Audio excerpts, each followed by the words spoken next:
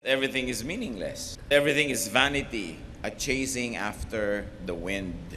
And we have realized that what Solomon meant when he said vanity or meaningless is that it was like shepherding or controlling the direction of the wind. Na walang masyadong magayari, walang masyadong ma-accomplish because it cannot be fully accomplished. In other words, meaningless means that life cannot be controlled. That life cannot be shepherded nor fully understood. This being the case, the teacher prescribed the enjoyment of whatever and whenever. Sabi niya, total ang buhay ay parang paghabol sa hangin, parang pagkontrol sa hangin. Kahit tangkain mo, kahit pansamantalang magkaroon ka ng parang tagumpay, hindi naman talaga malulubos, ang mabuti pa, mag-enjoy ka na lang. Sakyan mo na lang ang buhay, at nang sa ganon ay lalong marami ang iyong mapakinabang dito. Sa pagpapatuloy natin pag-aaral ngayon, chapter 3, pinamagatan natin, live and enjoy the moment. Thank you, Lord, for our time to be with you. Thank you for our time to be together. Cleanse us from all our iniquities. Make us whole, make us clean so we can see your face and hear your voice. Speak to us powerfully. We ask you, Father, to cleanse us and forgive us, so that nothing may hinder the flow of your blessings into our hearts. Open our eyes and ears. Teach us to apply Solomonic wisdom in our lives. Protect us from lies and falsehood. Protect us from evil men and evil spirits. And may you protect our loved ones who are not with us right now. Lord, be our teacher now. We ask you, in the name of your Son, our Savior, Jesus Christ. Ecclesiastes chapter 3, verse 1. I'll be reading from the Contemporary English Version. There is a time for everything and a season for every activity under heaven. One of the most famous lines of the Bible. Solomon says that things will happen whenever they have to happen. You cannot help it. It will happen. In Ecclesiastes 3:2, there's a time to be born and a time to die, a time to plant and a time to uproot. Now, of course, he says that life is cyclical. You get born, you die. Things start living and then they end and then they die and take another form of life. That there is a time to be born, to die, and to be reborn into a new form, to be reinvented. Wala naman talagang namamatay eh. Kahit yung isda na namatay, kinain mo, naging part of you na siya, di buhay pa siya. Kahit na ikaw kinain ka ng pating, buhay pa yung pating. So there's a part of you that continues to live. Yung kinain mong papaya, hindi naman siya namatay, naging part of you. Nabulok ka, naging lupa ka uli, kinain ka naman ng luya, naging luya ka, patuloy na umiikot-ikot ang buhay. Yung spirito lang natin yung pwera sa kwento. We're talking about yung physical aspect of life. Wala talagang namamatay. We only take on new forms. That aside from biological life, marami pang ibang namamatay. Ideas, points of views, and values become obsolete. They become irrelevant. So ang tao na patuloy na mabubuhay at makikinabang sa buhay, yung marunong magsabing, ay obsolete na to, tapos na ang panahon ng ideya na ito, ibang ideya na. Tapos na ang system na ito, tapos na yung method na ito, meron namang iba. Kaya kahit yung mga entertainers who know how to reinvent themselves, they continue living. No? Pero yung napako na sila sa isang format, sa isang sistema, nagiging obsolete. Also, some relationships die. May panahon dyan nagsisimula, umuusbong, namumulaklak, nagka-climax, tapos namamatay din. Some arrangements and transactions end. Some feelings die. Life is constantly renewing. So how do you benefit from such comings and goings? Well, minimize suffering and maximize enjoyment brought about by this reality. If things and people and ideas die, how will you have peace in life? Do not hold on tightly to anything or to anyone. Hold while the holding is good. Let go when you must. So be ready and willing to let go when it's time. Enjoy it to the maximum while it's there, while it lasts, and when it says goodbye, then say goodbye and say hello to another day. Alam niyo po yung umaalis, akala mo lang yun. Halimbawa, nasa pier ka, may barko ka, nakakaway-kaway, ang laki-laki ng barko, nakatingala ka pa. Paglayo nun, nagiging paliit ng paliit. Sa tingin mo lang, pero yung tao naman naghihintay sa kabilang pier, palaki ng palaki sa kanya yung barko dahil dumadating sa kanya. So, depende lang sa punto de vista kung papaalis ba o paparating ang isang bagay. Kaya dapat kung papaalis na, mag-goodbye ka na. Kung paparating, mag-hello ka. Maraming mga tao hindi masaya kasi pinipilit mag-hello sa papaalis at mag-goodbye sa paparating. Ang sinasabi ni Solomon, yung mangyayari, kailangan marunong kang tumimpla sa panahon. Na ito talaga, ito ang panahon, therefore ito. Si Percy Bysshe Shelley, sabi niya, we look before and after and pine for what is not. Kaya daw laging malungkot ang tao. You only look before and after, you don't look at the now. Ang laging inaasam, the good old days or the coming future. You neglect to enjoy the present. At hinahanap yung wala, ang hinihingi yung imposible. At sabi ni Alexander Pope, be not the first by whom the new is tried, nor yet the last to lay the old aside. Para ka masaya, dapat hindi ka extreme. Do not be too early or too late. Many people are too early for their times. So ano nangyayari? They are killed. And then later on you say, they are martyrs, but they're ahead of their time. Ano naman nangyayari doon sa too late? Wala na. Naiwan na sila ng lahat ng benefit. Kaya dapat marunong kang sumakay sa panahon. There's a time to plant and a time to uproot. Ano yung uprooting? Ang marahil na tinutukoy dito na itinatanim. Halimbawa, gabi, you uproot to harvest. You don't uproot to destroy, but just to harvest and to continue the life cycle. So it means that you plant and you harvest. Planting and harvesting have to be scheduled because seasons and environmental factors figure in agriculture, even in man's affairs. May mga panahon talaga, pagka sa palayan, pagka hindi ka nagtanim agad, huli ka nagtanim, huli ka nga ani. Ang problema, umani na yung iba, naiwang ka pa, may grain, hindi pa hinog, lahat ng daga sa bukid lilipat sa'yo kasi ikaw na lang yung mayroong grain. Nahuli ka, kaya sorry ka na lang. Kaya sabay-sabay yan, pag nagtataniman, sabay-sabay. Yung hindi marunong sumabay sa takbo ng panahon, yun ang laging may conflict. Yun ang laging may problema. So plant on time in order to harvest on time. Now, planting is not only to agriculture. Planting could be in terms of investments. When do you invest? When you are prosperous, when you have many other things to spare. And also, when you are still strong, so that when you become weak and you begin to be weak, you begin harvesting. Kailan ka kukuha ng insurance? Pag bata ka pa, para mura.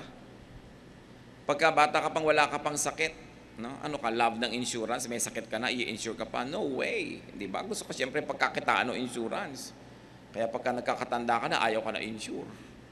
So, kailan ka magpapa-insure? When you are still very, very acceptable. Dapat may oras yan.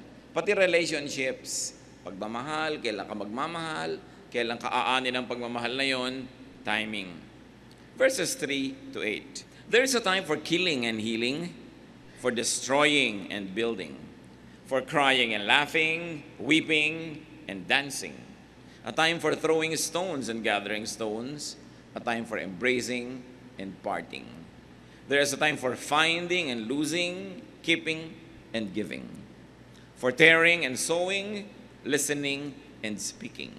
There's also a time for love and hate, for war and peace. So lahat ng extremes na yan may panahon. And many times, the morality of something, a deed or an act, depends heavily on its timing. Bihirang-bihira yung absolutely right and absolutely wrong at any given time. The time colors its correctness or wrongness. Kaya there's a time to keep quiet, there's a time to speak. And what was appropriate to say 1 second ago no longer is if you are late. Therefore, it is no longer good to say.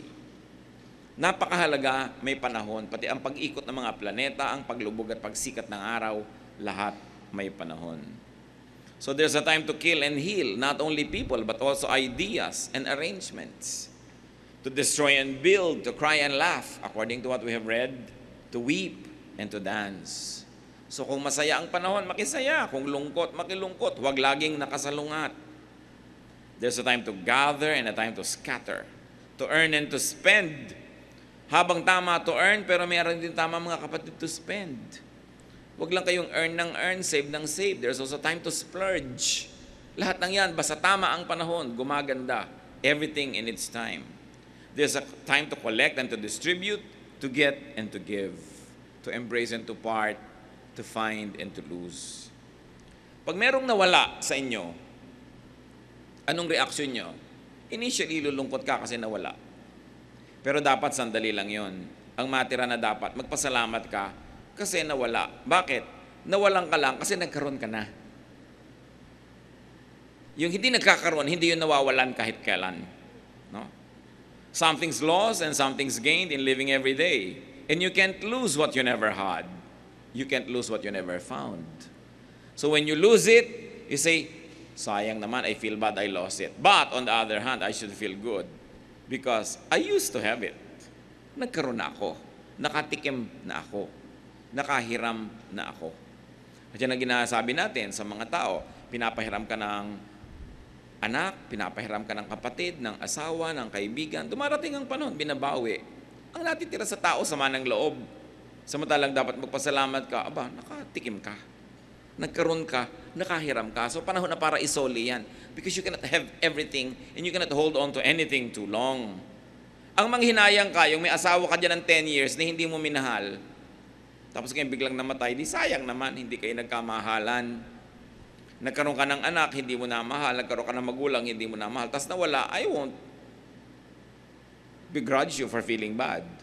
Kaya ang dapat nga, i-maximize mo yung relasyon habang nandun. Para pag nawala, nagdaramdam ka lang at nawala, pero ang pinakamatagal mo ring mararamdaman, pasalamat pa rin. Kasi, at least pinagbigyan ka ng langit, nakaranas ka na magkaroon. A good attitude when you lose something or someone is to be thankful for having found and enjoyed it. Salamat, nakahiram. Sabi niya, there's a time daw to listen. When is a good time to listen? It is when you do not understand. Baligtad ang mga tao. When they do not understand, ang ingay. But it's a time to listen when you do not understand so that you will have a chance at understanding it. Magkaroon ka man lang pagkakataon na maunawaan yon. Another good time to listen is when you don't like what you hear. Why? Why should you listen when you do not like what you hear? Because it will open up your mind to another possibility, to another arrangement, another way of thinking and doing things. You should always give a chance to what you do not want to hear. Because those that you like to hear, you will always get to hear anyway. Kasi pag gusto mong marinig, gagawa ka ng paraan marinig mo yon. Yung ayaw mong marinig, lagi mong pagsasarahan, hindi mo na madidinig kahit kailan. Kaya mga marurunong na tao, nananahimik. Pag may nadidinig silang hindi nila naiintindihan o ayaw nila, alam nyo na, ang ginagawa ng mga mangmang. Pag may nadidinig silang hindi nila naiintindihan, nakikipag-compete sila agad. At kung ayaw nila yung nadidinig nila, nire-reject nila agad. Kamangmangan yun. Give it its day in court. Whatever it is. Kasi hindi mo alam, doon nag-e-expand. Kailan nag-e-expand ang ating brain? When we accept what previously was unacceptable. No? Or when we reject what previously was acceptable. Because of reasoning. Kailangan nag-iisip ka. A good time to speak is when you have a good message and a good timing and when it is constructive. Speech also has its bad time. Kahit maganda yung message mo, pag wrong timing, baliwala rin yun. Timing, you will realize, is nearly as important as the message itself. Na kung marunong ka mag-time, more is gained under the sun. Now, time is ephemeral. It passes. It always moves. So what do? You enjoy good times. It will not be forever. Lagi kong sinasabi sa mga may anak, enjoyin yung mga anak nyo hanggang mga 5, 7 years old. Yung lagi kayong inaakyat na parang puno, laging nakakalong, laging ayaw humiwalay. Kasi mamaya, ayaw na nyo makita kayo kasabay sa mall eh. No? Lalo pag nag-high school, nagka-college na. Samantalahin nyo na habang laging nakadikit sa inyo. May panahon para doon. Ngayon, kung kailan naman yung mga bata ayaw lagi kayong kasama, lagi nyo pinipilit sumama. Kaya lagi may struggle. Nung bata na gustong sumama, lagi nyo iniiwan. Wrong timing. May panahon. Pagka nakita natin na may panahon na ganito, ang matatanda, pagka siyempre nagkakaedad na, yung panahon na para maging sentimental, maging matampuhin. So panahon na yan para bigyan ng maraming oras at panahon. Pero merong oras siya na mas gusto niya, independent siya. Hindi niya masyadong pinapansin. Lahat halos ng gulo ng mga pamilya, wrong timing. Ang pagbabantay, ang pagluluwag, ang pagsasabi ng yes and no, wrong timing. So when the time is good, enjoy it. It will not always be like that. Eh ano sasabihin nyo, paano kung bad yung time? Well, just endure bad times. Tulad ng good times, they won't be forever. Pag alam mo na yung saya, aalis din, sasamantalahin mo. Pag alam mo na yung lungkot, hindi rin magtatagal, aalis din, tiisin mo na lang, aalis din yan, pagsasawaan ka rin yan. Walang lungkot na forever because nothing is perfect.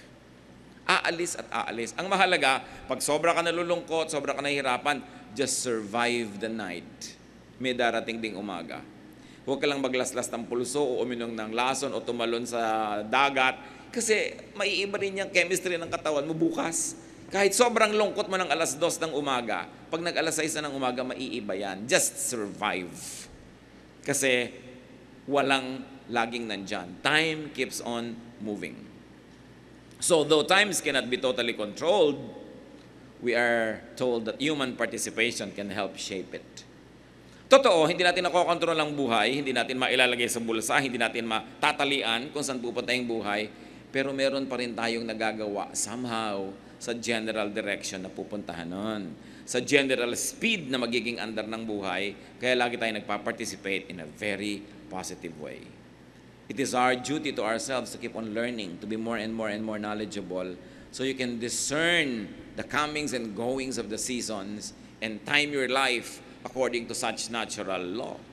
And what is nice, but spending more time doing good and attracting good. That is a good investment.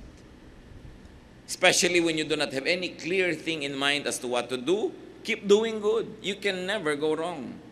Kasi nakakapagtanim tayo ng siguradong tutubo at magkakaroon ng harvest. However, doing good and such good deeds are not guarantees that you will have a very happy life. But they only position you for better chances at being happy.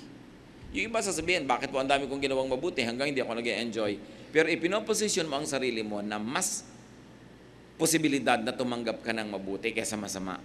At hindi pa tapos ang buhay, hintayin mo lang nang hintayin ang mga bagay na yan.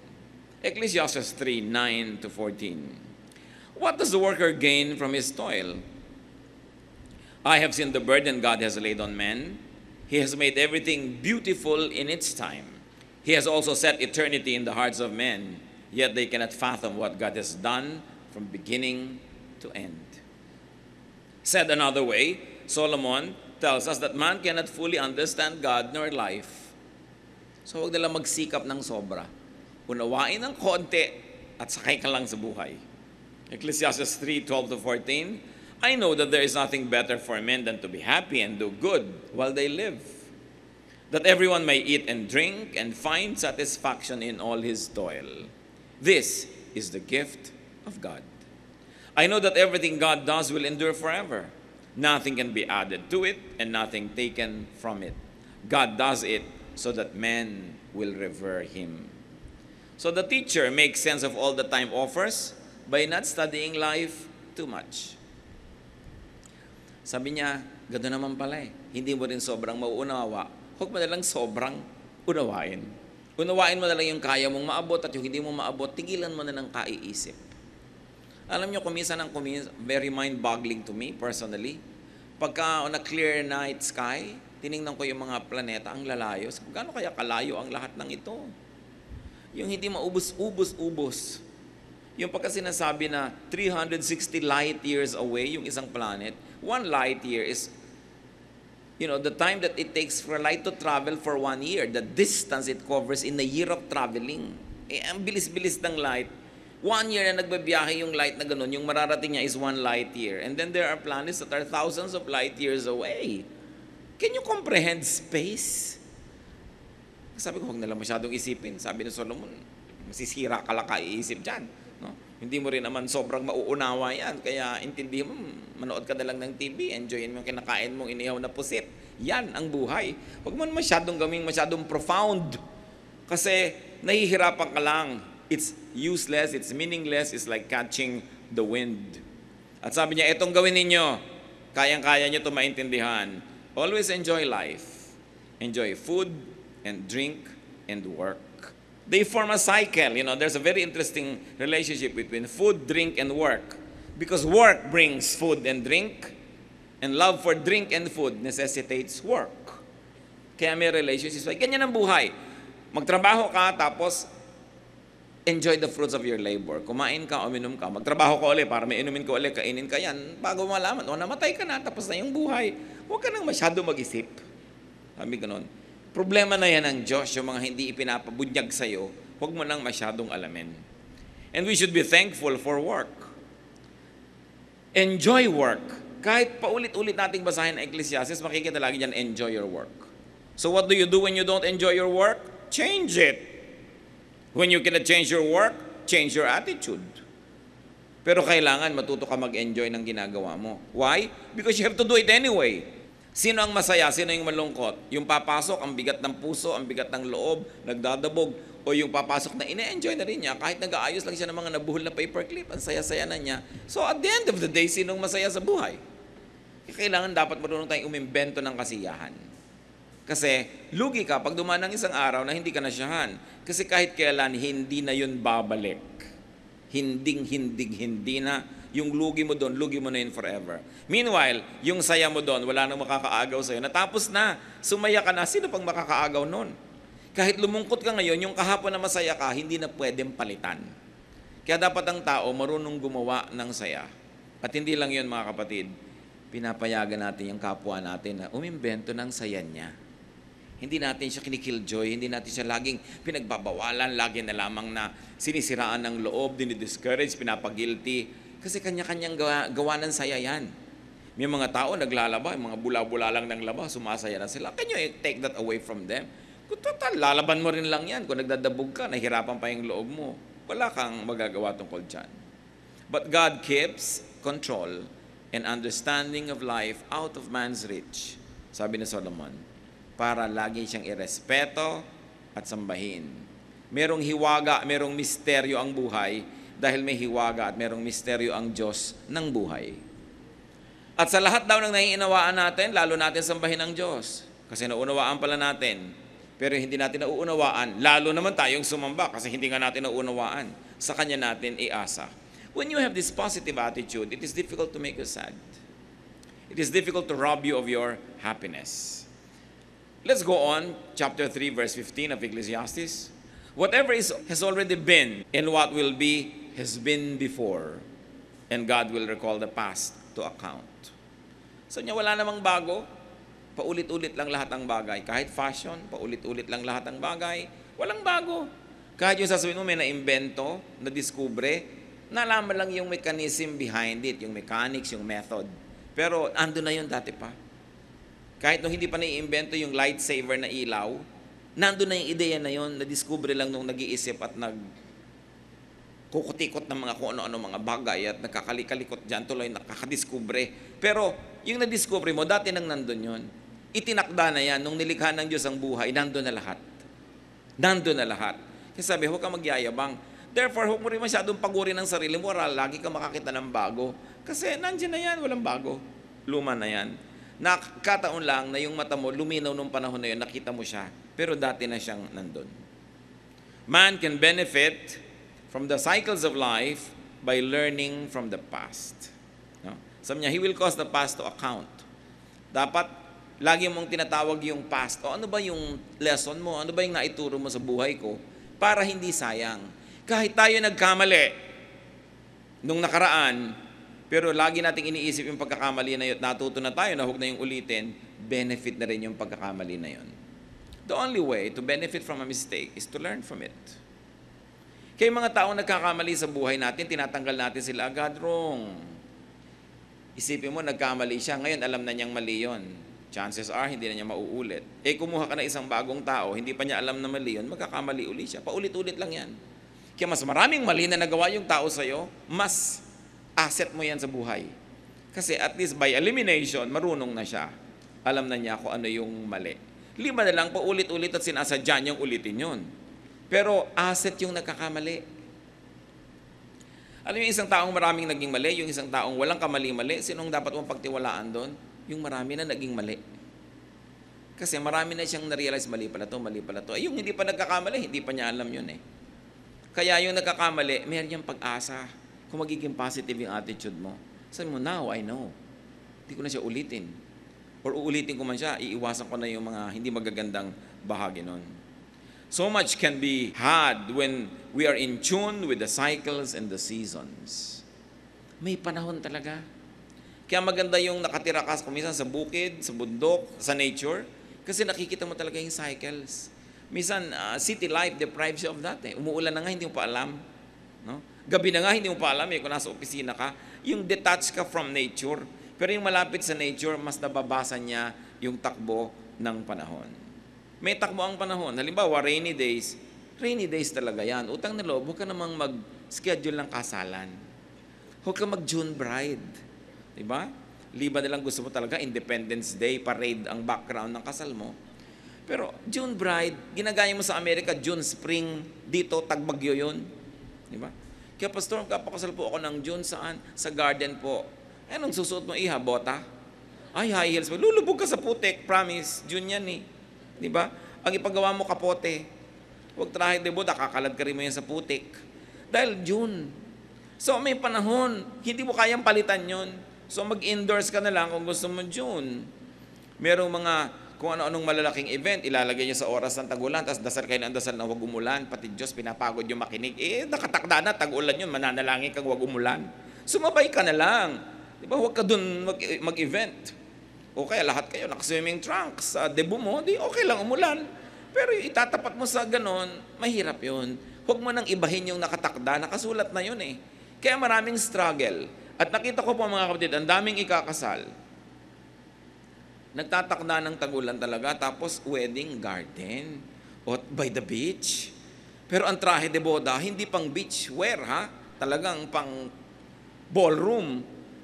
Tapos padasal ng padasal, pati church, napapagod ka dadasal, dasalan lahat. Kung nga kayo magdasal, tagulan talaga. Ba't yung sinasalugat ang Diyos? Diba? So, kung magigawa kayo ng schedule, at yan i-apply nyo mga kapatid sa marami pang ibang events of your life, may panahon talaga. Pagka bare months, ang mga hikain, talagang sinusumpong yan. So, huwag kayo dyan gumawa ng event na ayaw nyo may dala-dala kayong hika to the event. Dahil may panahon eh. Sabi ni Solomon, there is a time for every matter under heaven.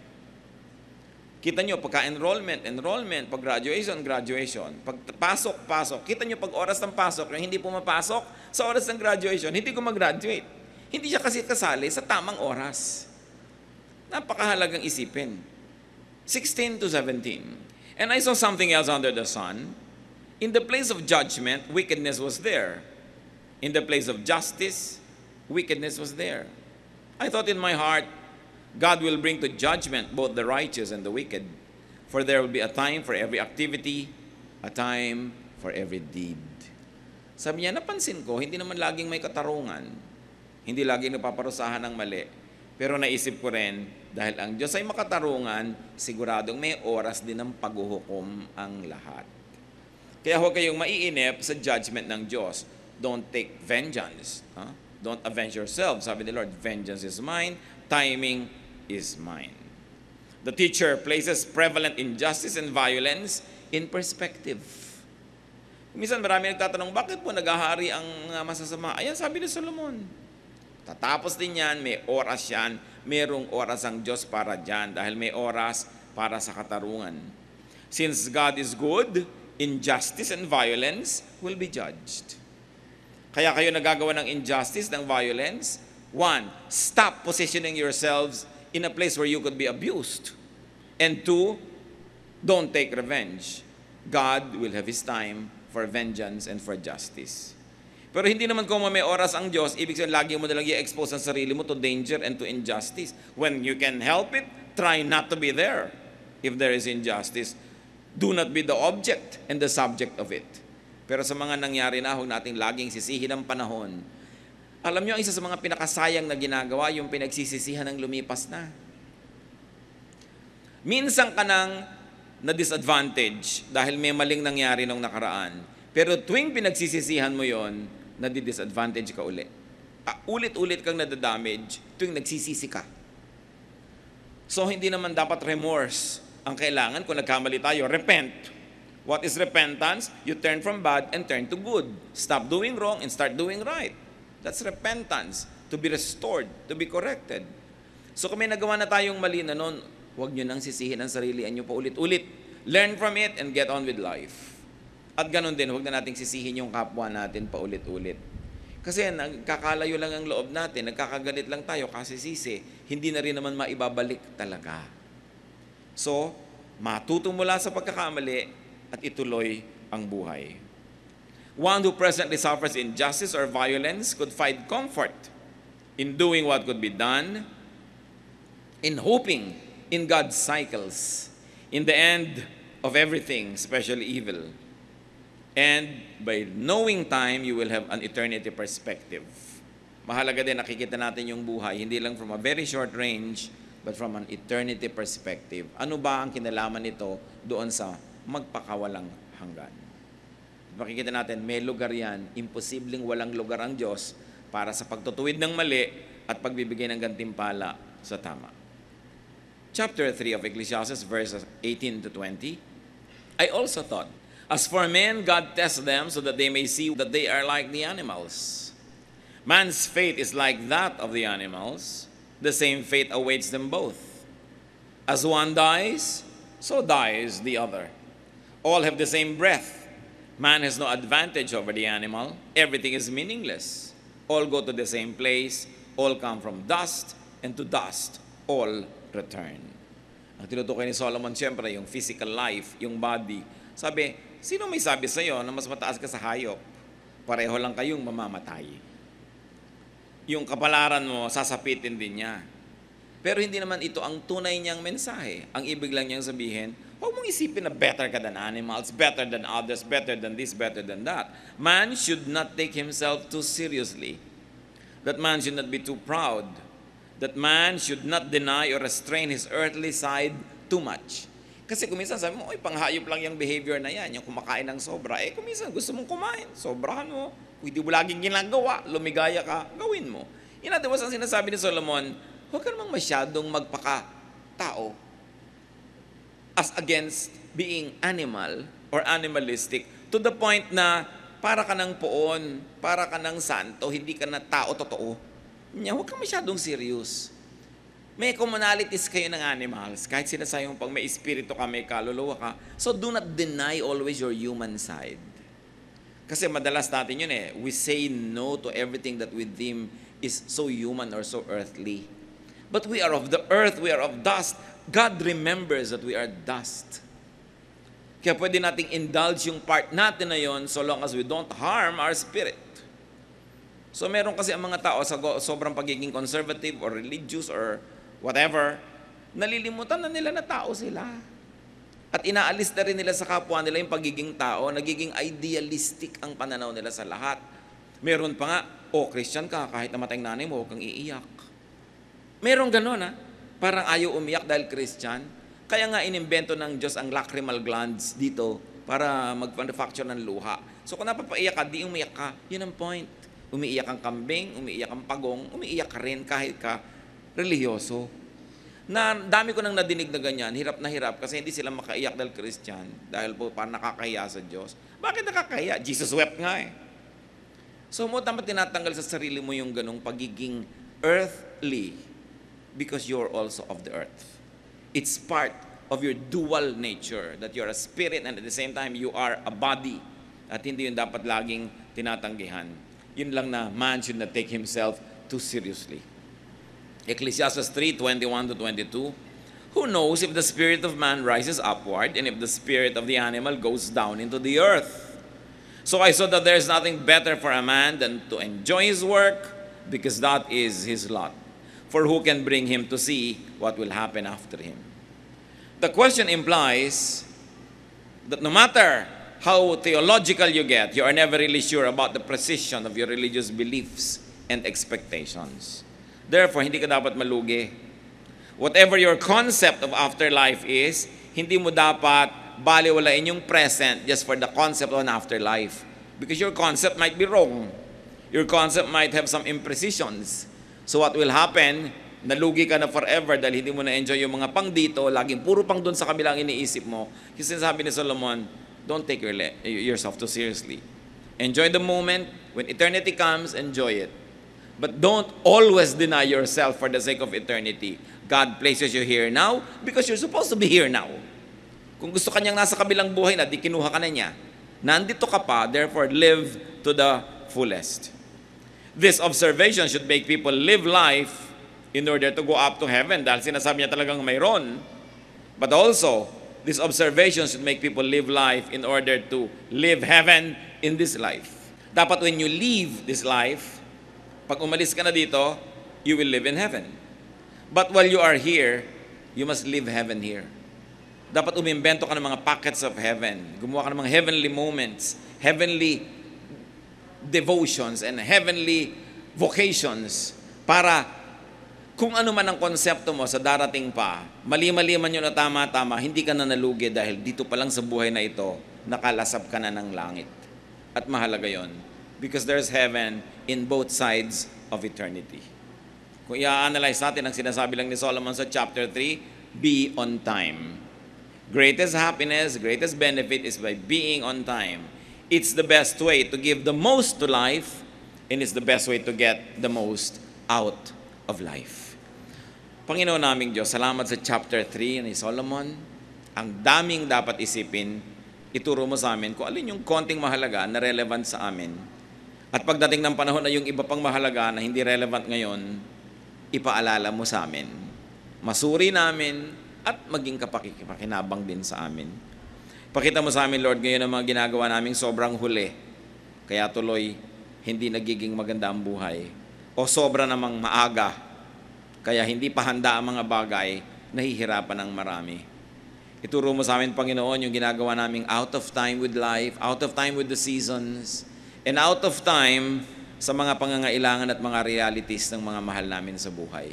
Teach us to be sensitive. Magbulay-bulay tayo sandali, mga kapatid. Humingi tayo ng personal na mensahe para sa ikabubuti na ating buhay. Be alone with God in some moments of reflection.